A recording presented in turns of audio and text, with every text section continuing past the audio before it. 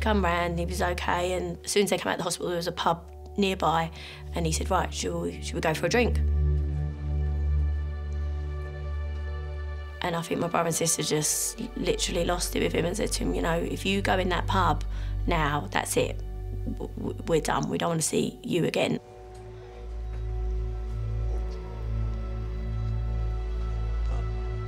And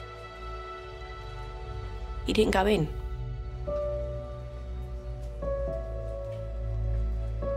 I think we were probably all a bit sceptical because this is all we'd ever known, was Dad drinking, really. And it was just part and parcel of how he was and who he was. To drink for all them years and then to give it up is huge.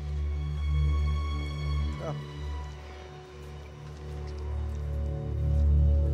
But that was the last day he ever had a drink.